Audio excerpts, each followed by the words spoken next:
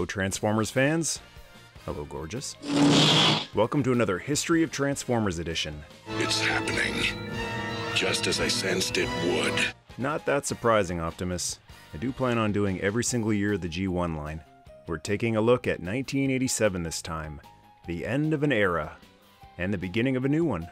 Everybody ready? A lineup that includes my favorite Transformers gimmick of all time. Look, it's the Headmaster Autobots. Incredible! Yes, the driver of the vehicle actually becomes the head of the robot.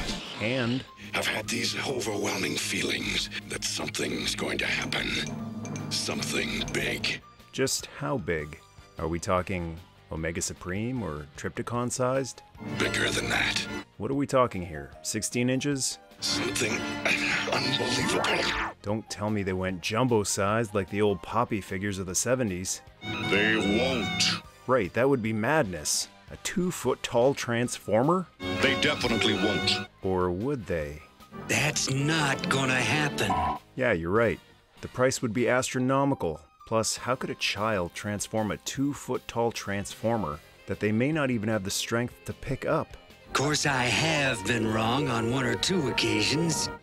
87 marked the end of the road of the Sunbow animated series, which featured 2 episodes for Season 3 and only 3 episodes for Season 4. On February 24th and 25th, Season 3 wrapped up with the return of Optimus Prime 2-parter, thanks to a massive angry mom letter writing campaign. Turns out Optimus wasn't just old, discontinued stock to be cleared out from the shelves as well as the airways as Hasbro had thought. Big Red had taken up a special spot in the sparks of kids worldwide, and his death, although heroic, selfless, and something to be honored, left a lot of kids upset, some even traumatized. What happened? Moms wrote in saying, "Bring that big red robot back. My son has locked himself in his room with his Optimus Prime and won't come out until you bring him back." So Hasbro acquiesced, and Optimus Prime was resurrected. What happened, Optimus? Darkness, cold, then light. And killed again in Dark Awakening, the final episode of 1986. Until all are one. Goodbye, old friend. I'd love to know the story behind this, bringing the character back, killing him off again with a self-sacrificing death, and then bringing him back 5 months later for the finale. A plague is unleashed on the universe in Part 1, which causes the infected to become mad with rage and glow red. All it takes is contact with an infected subject, turning it into the most devastating game of intergalactic tag in history. I'm a pepper. Wouldn't you like to be a pepper too?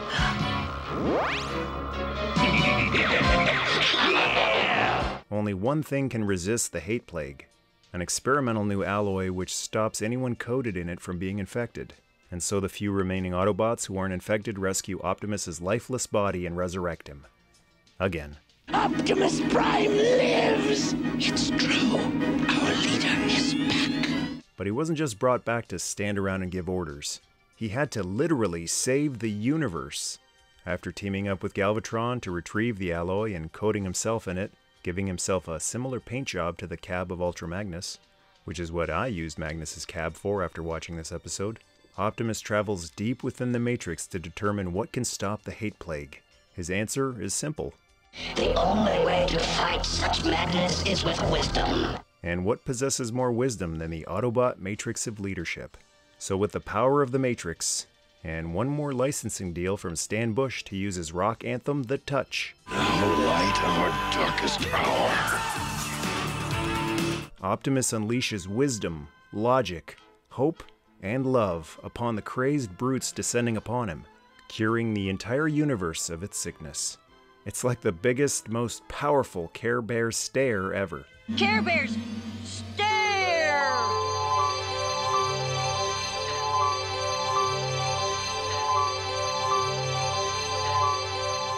It costs the wisdom of the ages, But the Matrix is empty. It's up to all of us to fill it again. but that's what Optimus was always all about. Sacrifice. Sometimes, to get what you want, you have to give up what you'd rather have. Sunbow went to work for the next several months creating the 4th season of Transformers, which started on November 9th of 87.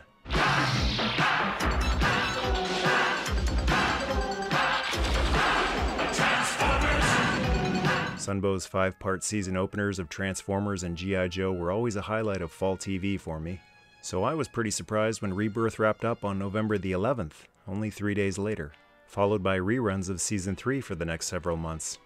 That's weird. I wondered if they were just making more, but nope.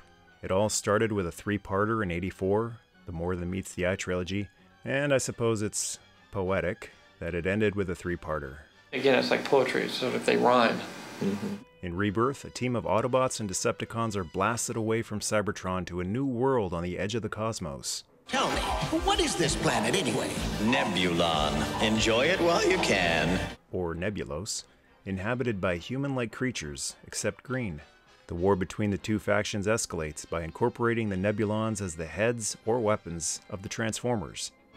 We Autobots are always fighting. Must we drag you humans into it too? A concept welcomed by the peaceful Autobots who had always strived to get along with other life forms, and reviled by the Decepticons who despise all organic life. I'm going to blow those creepy creatures clear out of you! Not so fast, tough guy! The pairing of organic and robotic wasn't just a case of piloting.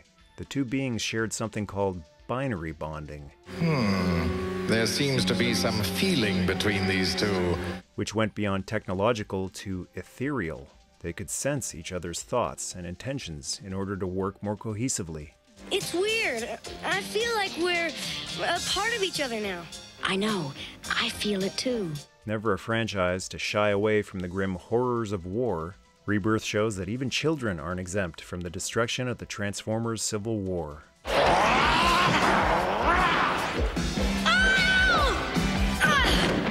Daniel, Spike's son, becomes a quadriplegic permanently during a skirmish. The boy will live, but there's been severe internal damage. And the only way to restore his ability to move is for his body to undergo the Headmaster process and merge with RC. And it's the only thing that'll save my son from being tied to a life support system. Granted, it's just his exosuit from the movie, and a toy of it was never made, so it's puzzling why Spike's boy was maimed so severely on the show when it could have just been a removable suit like everyone else wears. I think it's a neat idea. The real star of the trilogy, though, is Spike. Kiss your afterburners goodbye, Decepticon slime! Who, after a lifetime of hanging out with Transformers, finally becomes one. No way! You gotta see this!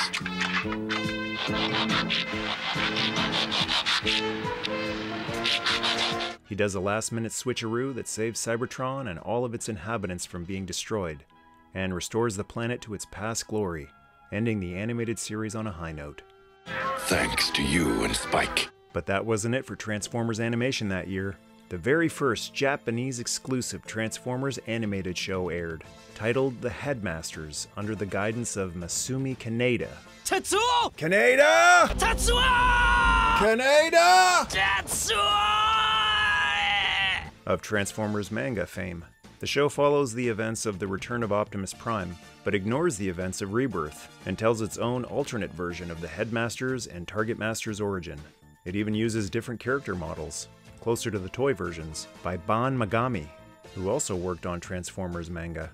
In the Japanese series, which ran 35 episodes, the heads and weapons are not organic Nebulons, but robots from Cybertron. Robots! Another major difference is the quartet is led by Chrome Dome, who barely got any lines or did anything in the American 3-parter, and the leadership of the Autobots reverts to TomErikus Prime again. If the deaths in Transformers the movie traumatized you, stay away from this series. Several key characters bite the dust, including Optimus Prime, again, 조강! 콤보 조강! Ultra Magnus,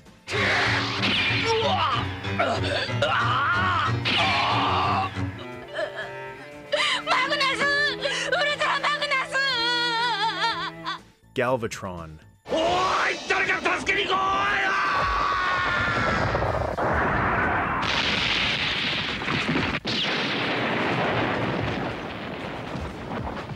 Blaster,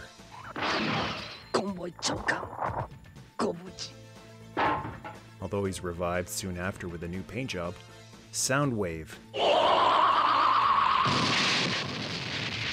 although he's revived as well with a new paint job, and Cybertron itself. Like the movie, the Japanese show had a rockin' soundtrack released as well in '87, Transformers: The Headmasters Hit Song Collection. The Transformers will return after these messages. We now return to the Transformers. The Marvel Transformers comic rolled along, publishing issues 28 to 39, featuring some '87 releases such as the Throttlebots in issue 30 and Headmasters in issues 38 and 39. But the Headmasters took center stage in their own 4-issue limited series. Follow the adventures of the Headmaster Transformers and the equally incredible Targetmaster Transformers in Marvel Comics, telling a much more mature version of the Autobots and Decepticons coming to Nebulos, penned by the godfather of Transformers, Bob Budiansky. The 4-parter contains many echoes of the original tale of Optimus Prime coming to Earth. A battle-weary leader learns that no matter how much a warrior yearns for peace, war is sure to follow wherever they go. An effective tale of the more things change, the more they stay the same, or even escalate by involving innocent bystanders in the war, such as the Nebulons. And the Marvel UK comic continued with issues 95 to 146, as well as a Transformers annual in 1987.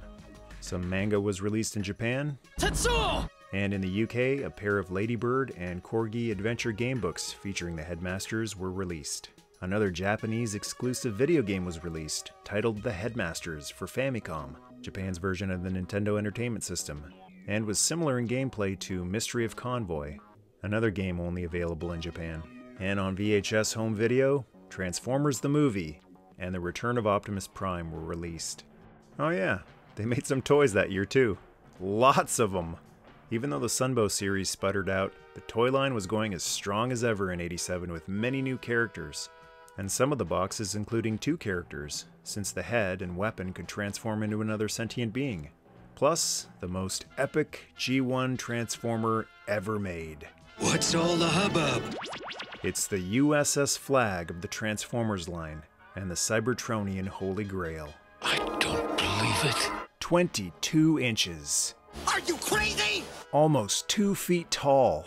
This is ridiculous. 8 pounds. This is nuts!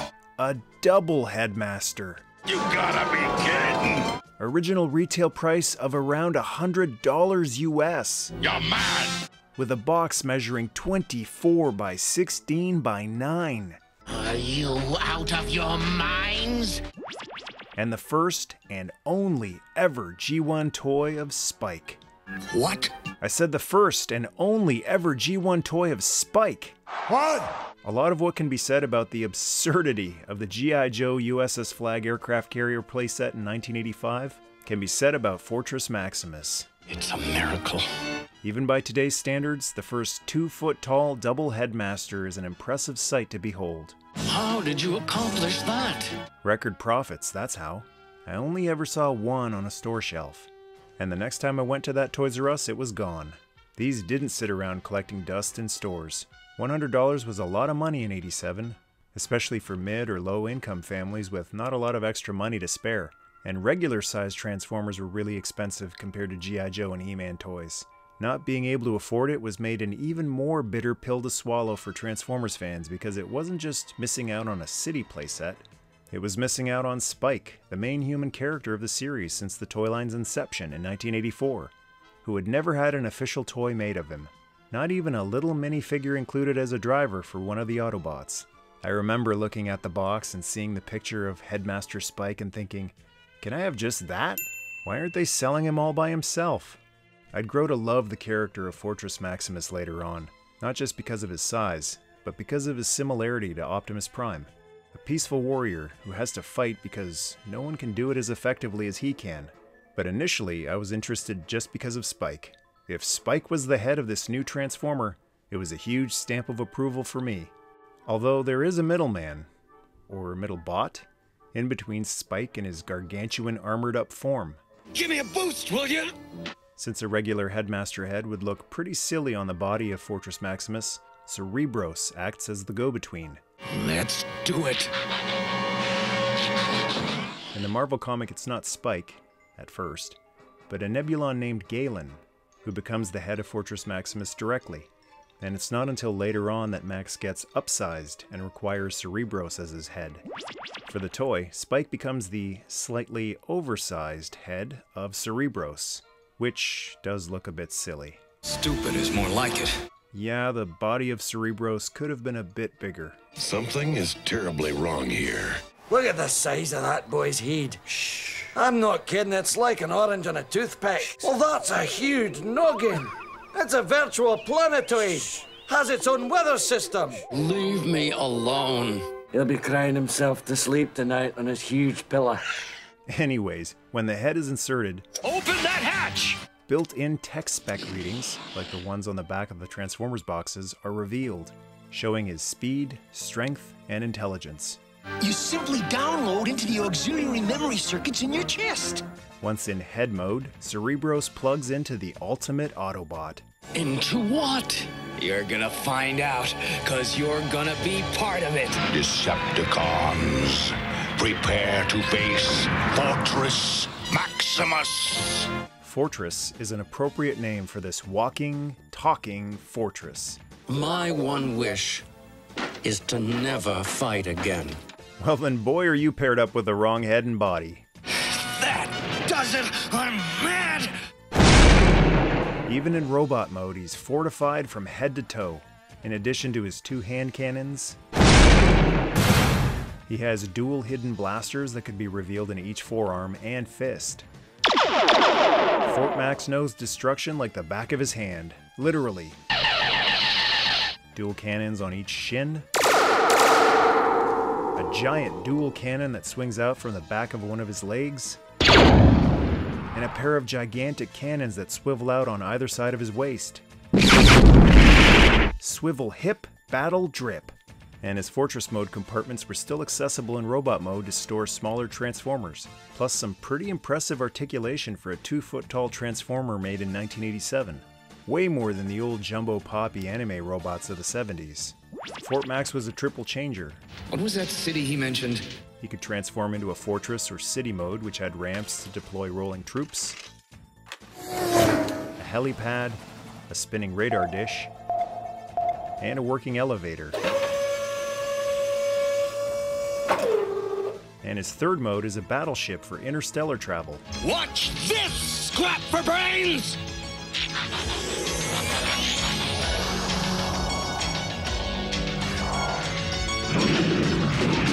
Although it basically looks like the robot mode is taking a nap.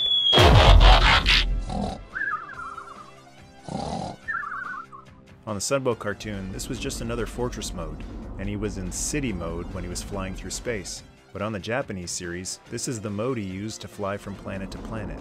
It has a real SDF-1 vibe to it, and doesn't look so bad if you elevate it off the ground to give it the illusion of flight, to get away from the giant robot laying down look. He also included a pair of drones, Gasket and Grommet, who could combine to form Cog. Optimus, I've got something. Could be our package. Fort Max had backup for the smaller nooks and crannies you couldn't reach, a quartet of Autobot Headmasters. Nebulons and Autobots, prepare to merge. Brainstorm, the brilliant Autobot scientist who invented the Headmaster process. The problem is where they would inhabit us when we're in robot form. Correction! The problem is you and your stupid ideas! Not as wacky as Wheeljack or annoying as Perceptor. And he was binary bonded to the equally brilliant Arcana. I choose Brainstorm. His mind is undisciplined, but I find his youthful ideas most refreshing.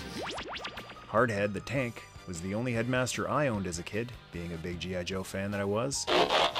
Well, what do you know? He was binary bonded to Duros. Hey, Duros! Welcome to the club! Glad to be aboard. The brilliant Nebulon military strategist. Chrome Dome the Speedster rode it till the wheels fell off. The engines have finally burned out. Or that. And his driver, Stylor. How about you, Mr. Stylor Man? I'll take Chrome Dome. And Highbrow the Snob, who would point his nose up at even tracks. Well, I fear your logic is faulty. His partner was Gort, who, naturally, Highbrow thought wasn't up to snuff. I got stuck with you? I was hoping for someone who at least approached my own intellectual capacity. Well, I'm not too thrilled about the accommodations either. Each Nebulon had some fairly impressive articulation for their size, and could be stored in the cockpit in vehicle mode, bringing back a much-missed gimmick from the original year of Transformers, Diaclone pilot seats.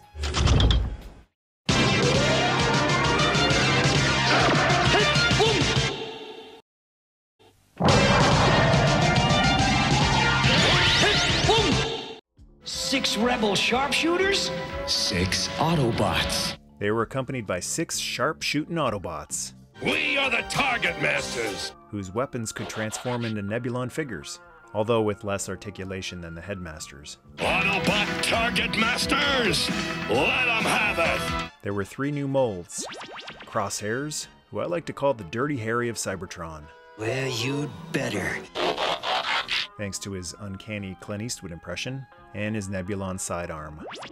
I'm Pinpointer, and I'm an even better shot than he is! And Point Blank, who was full of great ideas to defeat the Decepticons. Oh, by thinking good thoughts? And his passive Pistula. They call me Peacemaker. Hey, where's the Dove of Peace? The what? The Dove of Peace, my trademark? And Sure Shot, because you can never have enough Autobot dune buggies. Blast 'em, spoil sport! With pleasure, Sure Shot! And his trigger-happy buddy. Spoil sport's the name, and there ain't a target I can't hit! 3 Autobot cars from the previous year were reissued with Targetmaster companions to freshen them up. The newly demoted former Autobot leader Hot Rod. All right, Hot Rod is back! Let's party! Came with this hothead. And I'm Firebolt! The Old Timer Cup. You know, this reminds me of the time my platoon was stranded on... Got a new Nebulon to listen to his old war stories. Hi, I'm Recoil! And Blur. Hardhead, this is it! I just know it, I know it, I know it, I know it! We're all gonna die, we're all gonna die! This is it, this is the end, we're finished! Was paired up with what had to be the patron saint of Nebulon to put up with him. I'm called Haywire, and I can nail a Deceptor creep at 4,000 yards! Ha-ha, you bet! Unlike Transformers of past years, these Autobots featured spots in their vehicle modes to store their weapons. That's 26 new characters already!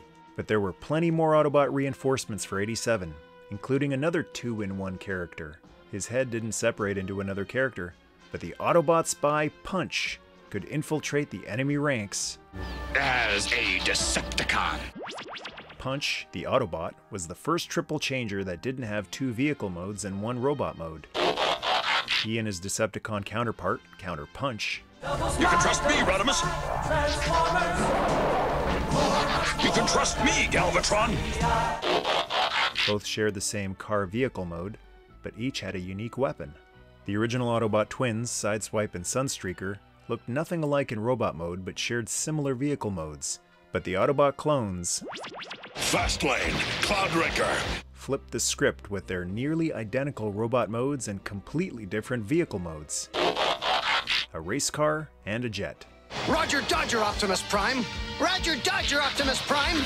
And something monstrous joined the Autobot ranks in 87, aside from Fortress Maximus. Rodimus, quick! There's been an accident! The new Autobots are Monsterbots! They're monsters, all right. The Monsterbots. Monsterbots, attack! I'm glad those monsters are on our side. Repugnus, Grotesque, and Double Cross.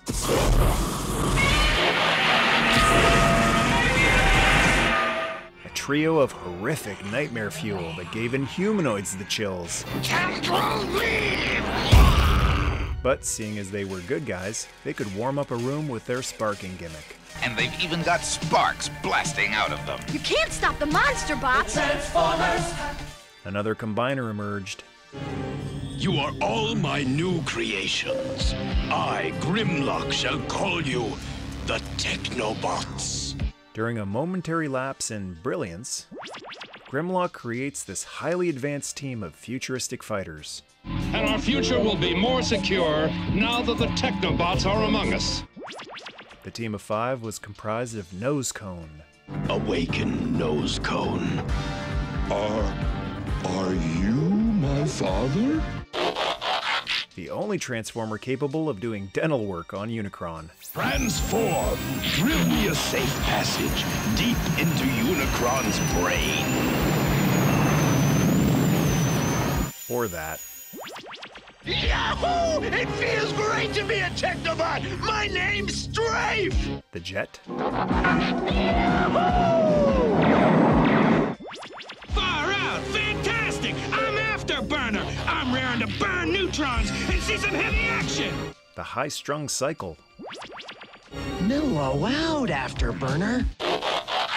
They call me Lightspeed, faster than a speeding photon. The Car.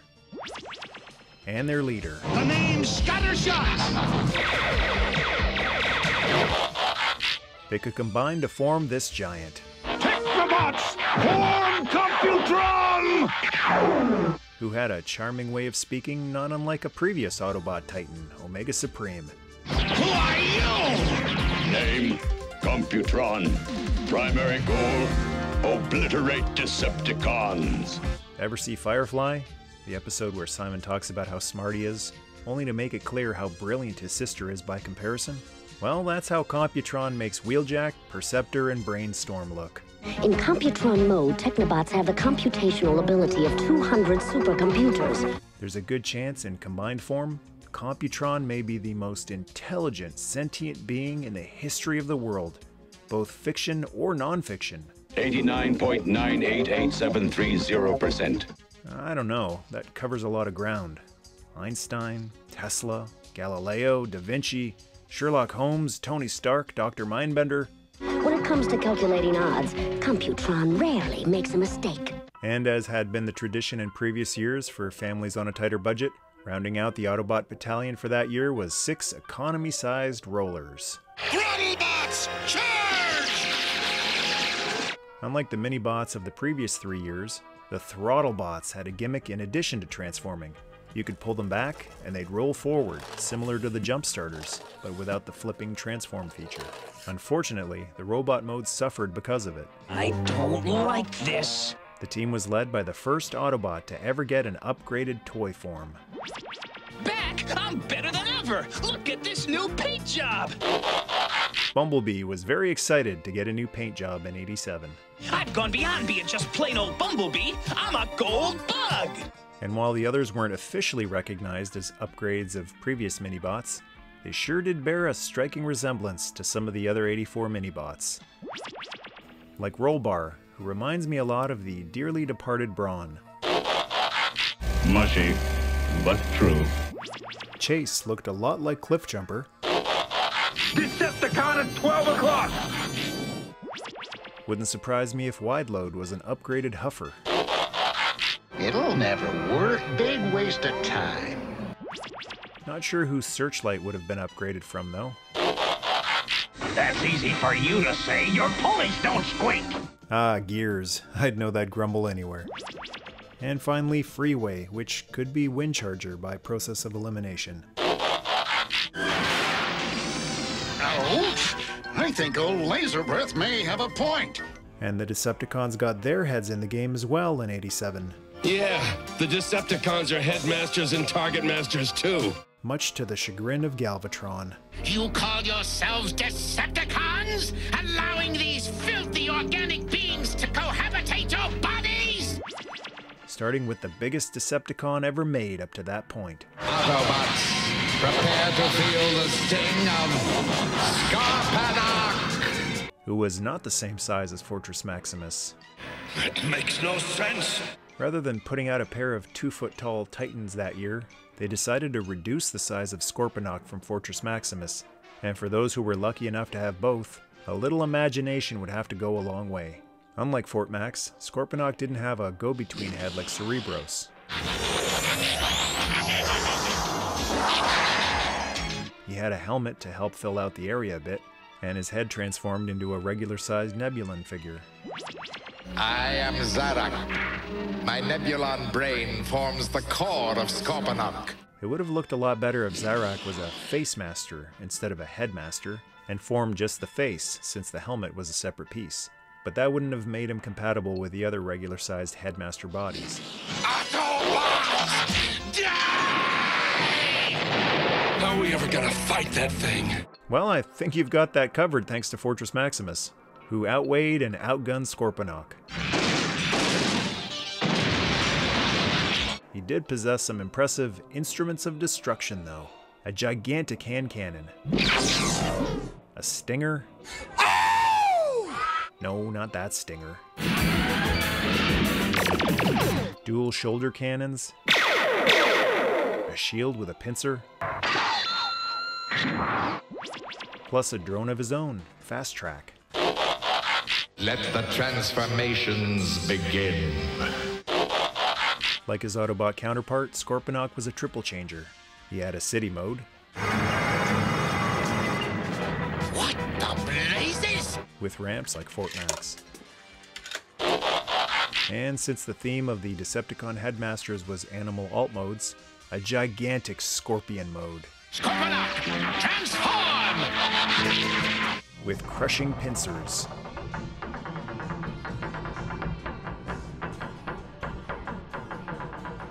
And the aforementioned stinger. 5 regular-sized Headmasters made up Scorponok's squad. Decepticon Headmasters, destroy! Weird Wolf, the Wolf. With Monzo. I'm to be bonded to that creature? This project was a bad investment. Skullcruncher, the Crocodile.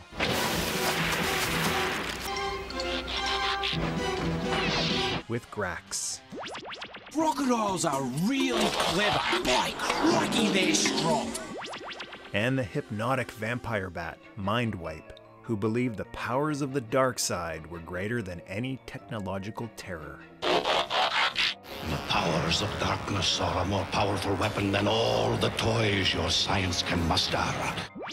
His unfortunate Nebulon companion was Vorath.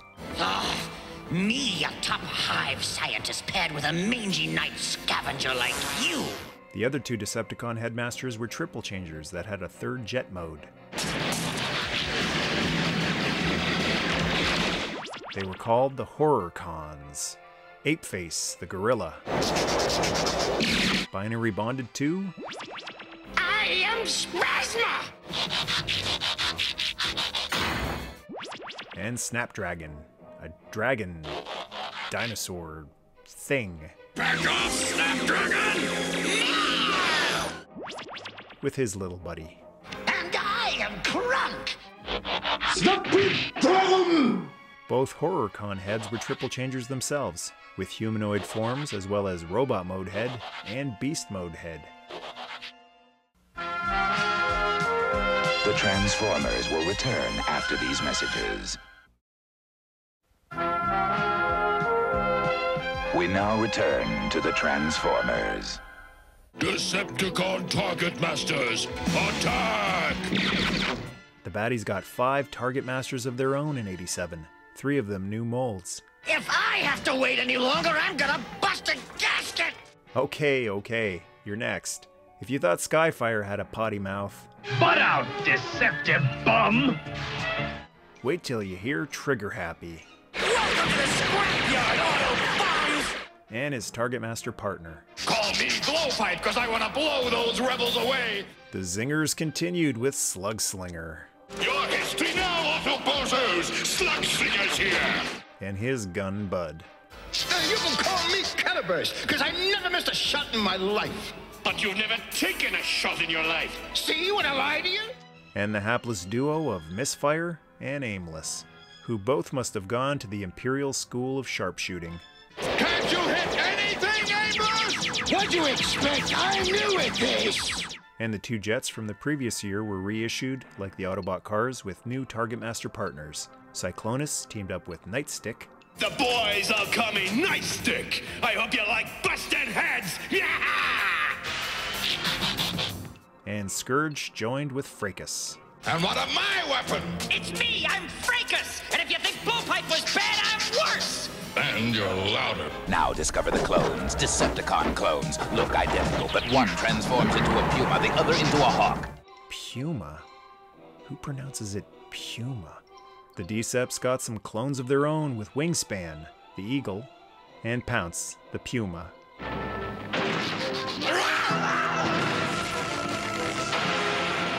The Autobots may have had a 2-in-1 warrior with punch-counterpunch, but the Decepticons got a 6-in-1 soldier. Six-Shot! Show him what a one-robot army is!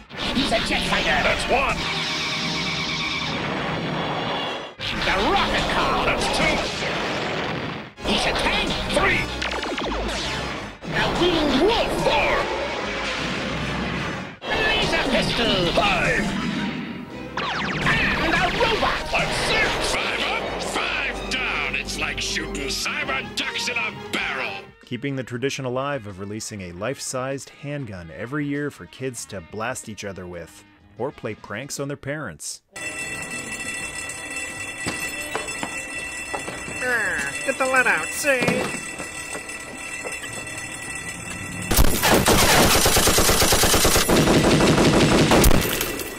Alright, you criminal crapheads.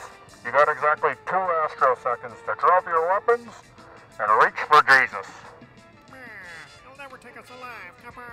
I was hoping you'd say that. Alright, you bank-robbing D-bags, get ready to face me, Smith, and... what the actual hay? What is this, a puma?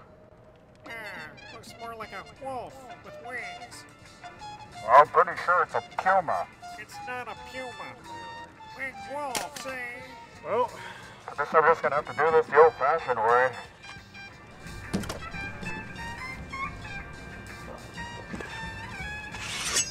Ah, just like Athens. Back in the summer of '83. Oh, that poor dog. Well, we still got one working testicle. Mullen Labby! In a year already so heavy with new gimmicks like Headmasters, Targetmasters, clones, a 6-changer, and a double spy, how about one more? Behold, the Duocons! Galvatron, our jet's gonna crash into our tank! No, it's not. They're going to transform into one robot. Transformers that were made up of 2 vehicles that could combine into one robot.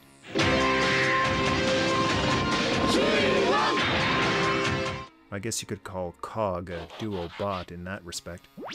Battletrap consisted of an Apache helicopter and a Ford F-150.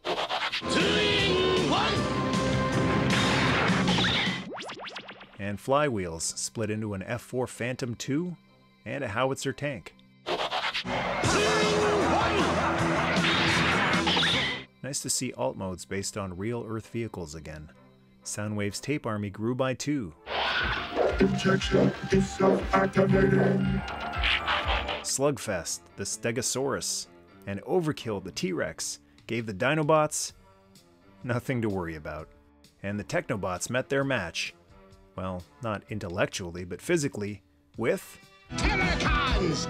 Terrorcons, Horrorcons, Monsterbots. Scary year. The team of 5 consisted of... Blot. Blood feels sick. Aw, sorry to hear that, little guy. What did you eat? Rocks. Yeah, that'll do it. Cutthroat. Haven't finished, hand! Ripper Snapper. Ripper Snapper don't want to stop now! Sinner Twin. Roll! Rip metal! Eat food! And the leader, Hunger, a real philosopher king. Hunger hungry! Hunger angry! Hunger hungry! Roar! Like the Technobots, they could combine. Terrorcons merge and become abominers! The Terrorcons turned into a giant! Yeah, they sure did. Thought you guys were supposed to be smart. Guess that's just in combined mode. Abominus wasn't the thinker that Computron was. Computron, think too much. And although he's so stupid it once took him an hour to cook minute rice, his raw brute force did pose a serious threat to the brilliant behemoth. Estimated probability of victory in 1-to-1 combat, 48.027%. Datum, Abominus's grip unbreakable. While there were mailaways that year, there wasn't anything new and exclusive offered like the Omnibots or Power Dashers from previous years. Just another chance to get Optimus, Megatron, and some of the other 84 and 85 characters that were no longer available in stores. I suppose it's the only meritorious way out of a meretricious situation. Yeah, me too, like he said. One place you could get new, exclusive characters, though, was in a distant land. You know, they must be spread out all over the galaxy. Well, not quite that far, but across the Pacific. Just like they took the Headmasters concept and ran with it with a full new animated series, Takara and Japan went the extra mile with the Headmasters by offering even more heads that were compatible with the standard Headmaster bodies.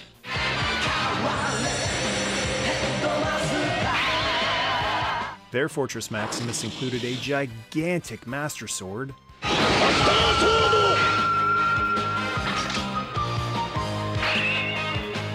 and some new tape beasts for Blaster, as well as a new paint job and name, Twincast.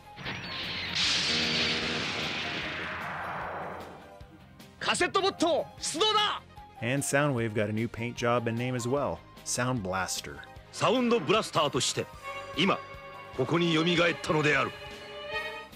the Coupe de Grace. The train bots rolled their way through the land of the rising sun like a bullet. 6, count 'em, 6 trains could be connected in vehicle mode.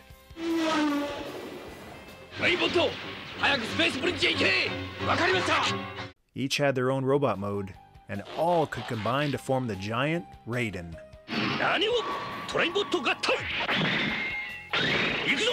And if that wasn't enough, Hasbro's Battle Beasts line, as it was known in North America, Battle Beast, wood, fire burns wood, was released under the Transformers banner of Beastformers.